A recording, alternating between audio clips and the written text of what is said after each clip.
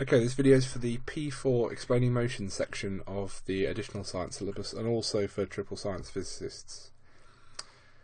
We're going to start off with something simple, speed. The equation for speed is on the formula sheet. It doesn't mention the word instantaneous, which we'll come on to in a second. As with all equations, we've got to be careful with units. These are fairly straightforward. Meters for the distance, seconds for time, and meters per second for speed.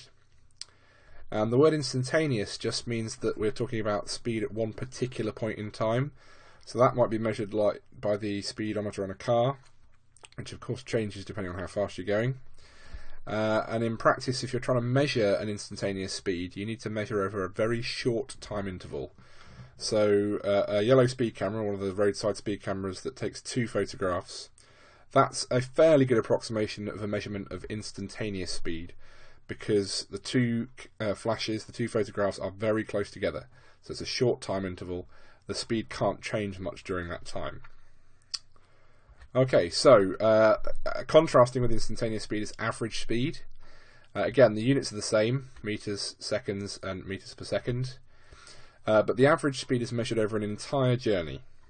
Okay, so we have to be careful here to use the formula and put total distance and total time in, and not to average the separate speeds of the sections of a journey. So if you had a journey broken down into several different sections, you wouldn't just take the average of each of the individual sections. You have to use total distance divided by total time, otherwise it won't get the right answer. You should also note that this formula is not on the formula sheet. The average speed formula is not there. Speed equals distance over time is there, but not this one.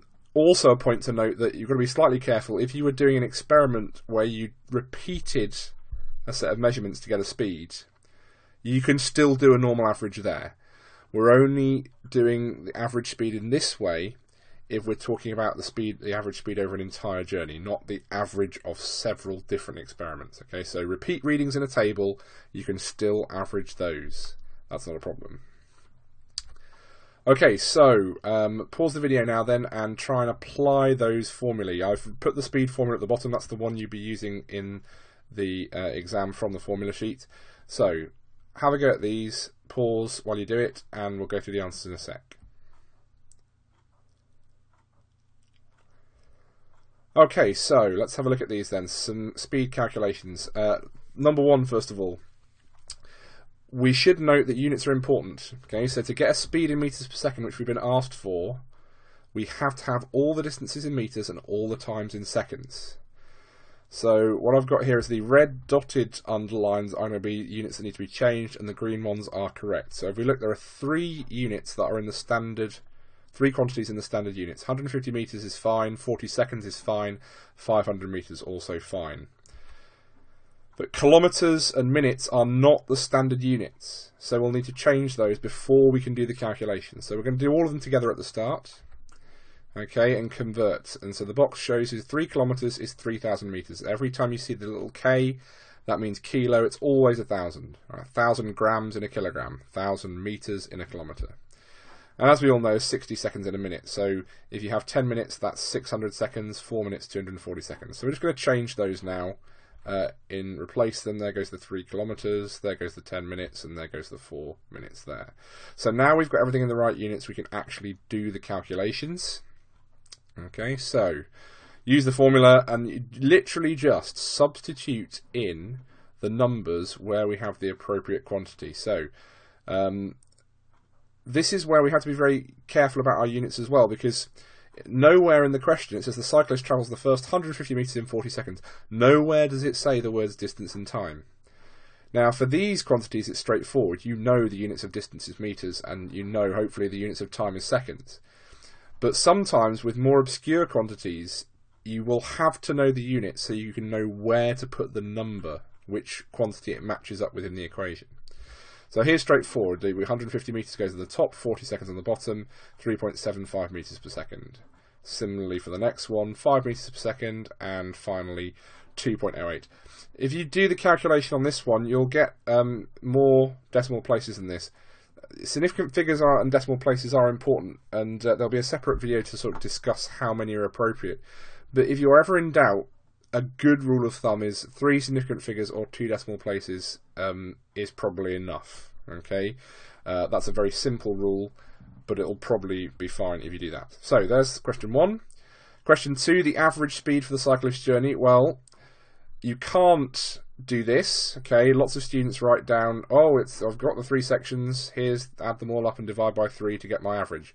You can't. Okay, we discussed this in the when we looked at the average speed formula. You have to do total distance divided by total time. Okay, so that's wrong. What we have to do is this. Total distance on the top, so I've just added up the distances. There's 150 metres, the 3,000 metres, and the 500 metres, all on top there to make 3,650 metres. And added up the times. 40 plus 600 plus 240 gives me 880 seconds. Do the division and you get 4.15. Note that is different to 3.61. Okay? It's much closer to this value for part B. It's closer to the 5 metres per second, and the reason for that is the reason you can't do this normal average is because it's 600 seconds that we spend at 5 metres per second, so that's going to be much more important than the 40 seconds we spend at 3.75 metres per second. Okay, really important to realise that. Okay, so the 4.15 metres per second is the correct answer. And then finally, number 3, well, this is one that requires you to rearrange the equation. You're given speed and you're given distance and you're asked to work out time. So the how long tells us that we're after time. Okay, so you've got to look out for these keywords as well. Again, how long implying time is not too tricky, but sometimes there'll be other examples that are a bit more subtle than that. Okay, so we look at the formula.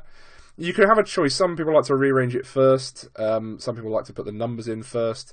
Here I've put the numbers in first. It doesn't matter really which way around you do it. So substituting the values. So the speed is 400. So where it says speed, I write the 400. The distance, 2 kilometres. Again, kilometres into 2,000 metres where it says distance. And then the time is left on its own. And then we've got to get this on its own. This is the trickiest one because if you've got to find a quantity that's on the bottom of a division, you've got 2 steps. Okay. Multiply both sides by time to get rid of the time on the bottom over here. Okay, gives us 400 times time is 2,000. Then divide by the 400 to get rid of it and get time on its own. So time is 2,000 divided by 400 meters per second, which equals 5 seconds. If you're not comfortable with rearranging the equations, then there is an alternative. There's the triangle method. There's a separate video, which I'll put the link overlaid onto, so you can have a look at that in the techniques section. You can go and look at the triangle method if you are uncomfortable with rearranging equations. Okay. Right, so that's our first set of questions checked through. The next thing we're going to look at is the difference between these 2 quantities, displacement and distance, which sound kind of similar, and they are. Okay. Starting with distance, it's kind of difficult to define what distance is, but it's really the total length of the path that you travel. Okay, and it doesn't matter which direction you're going in. Okay, there'll be I'm going to show you a little illustration example to illustrate this in a second. So you can never decrease the distance you've travelled; it always increases. Okay, if I go 3 meters and then I go another 2 meters, I can't have gone less than 3 meters. I've gone 5 meters. Okay, so your distance travel can never go down over the course of time. And you may have used, probably at primary school, something like a surveyor's wheel to measure distance, where you run it along and it clicks, and every time it rotates around it measures another meter. Okay, so that's one instrument you can use to measure distance. So then what's the difference between distance and displacement? Well, the example is the best way to illustrate this. Displacement is the total straight line distance from your starting point to your end point. So for displacement, we don't care about how you got from your start point to your end point. We just care about what the distance between them is. Whereas for distance, we definitely do care about how you get there. So if you watch the little blue blob, it's going to wander across the screen along a particular path. So the blue line is showing the path that it's taking. Okay, it's quite a complicated path and it gets to the end point. Okay, so distance is the length of that blue line. That's how far it's actually travelled. But displacement is just the length of that red line from the start to the end point as the crow flies. That's displacement. And displacement also has this idea of direction in there. So it tells us which way we've gone as well as how far. Now, because in GCSE you only worry about moving in a straight line, then what we can say is that displacement in one direction is positive and displacement in the other direction is negative. It's a bit like a number line. So here I've got my little blue bob again, and I've said that to the right is positive and to the left is negative. It doesn't have to be that way around, but whenever you do a question with all of these quantities that have plus or minus, that have a direction associated with them, as long as you stick with the same direction being positive, so if you pick right is positive at the start of the question, you've got to stay with it, and you stick with the same direction as being negative, then it'll all work out. Okay. So, for example, that first blue blob has moved a distance of 4 meters, and its displacement is plus 4 meters because it's moved in the plus direction. Okay. The second blue blob, it's moved a bit further. It's moved 6 meters, but the displacement, because it's moved the opposite way to the first one, is minus 6 meters.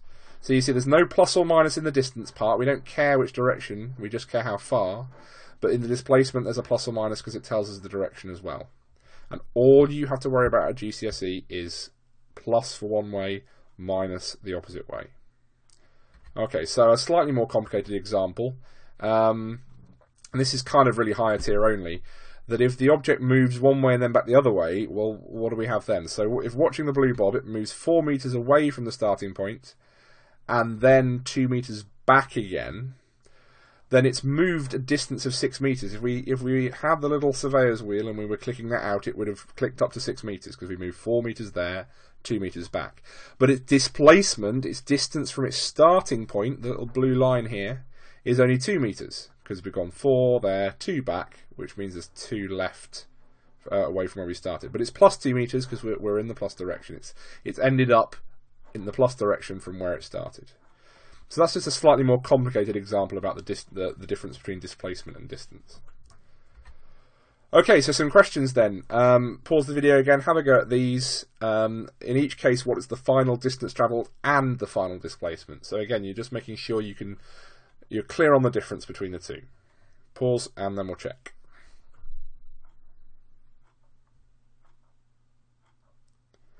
Okay, so number 1. A boy walks 20 metres to the bus stop outside his home, has missed the bus. He then walks another 100 metres down the road in the same direction to his friend's car. So it's often a good idea to try and picture or draw a diagram for lots of problems in physics, and this is no exception, right? Because he's always travelling in the same direction, it's quite a simple one, but if we look at it, he moves from, if you use a little green blob for the starting point here, he moves 20 metres in the first part of the description, and he moves another 100 metres in the same direction to his endpoint, which is the little red blob. Okay, so his distance travel is 120 metres, and because he's going in the same direction, his displacement is 120. We could say plus 120 there, really, we should say. But they're the same because he's moving in the same direction, so a simple one to start with. Now, number 2, a dog chasing after a rabbit runs 80 metres directly away from his master, and then his master calls him back, and the dog comes trotting all the way back to his master. That means, if we use our little picture, he changes direction, so it's slightly more complicated. Here's our starting point. He goes 80 metres there. He goes 80 metres back. So his distance travelled is those two 80s added together, 160 metres. But his final displacement, he's back where he started, so it's 0 metres. He hasn't gone anywhere as far as his displacement is concerned. Alright, so 160 metres distance travelled, displacement 0 metres, because he's back where he started. And finally, number 3 is slightly trying to catch you out. It gets a little bit harder. We've switched to up-down here, but that doesn't matter. Left, right, up-down doesn't make any difference. We can still use the same convention. Okay. So we've got to be careful. 0.8 metres down, it says, as the girl is playing with the yo-yo, drops it out of her hand straight down to the end of its string, which is 0.8 metres long. She then tries to pull it back up, but it ends up stuck dangling 0.2 metres below her hand. If you're not being careful, you see the 0.2 and go, oh, okay, 0.2 back up. But it's actually telling us how far away it is from her hand.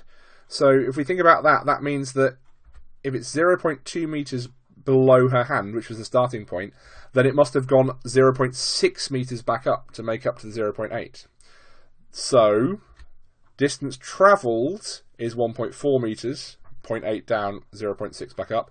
But the displacement has been told to us directly in the question. It tells us it ends up 0.2 metres below her hand, which is the starting point.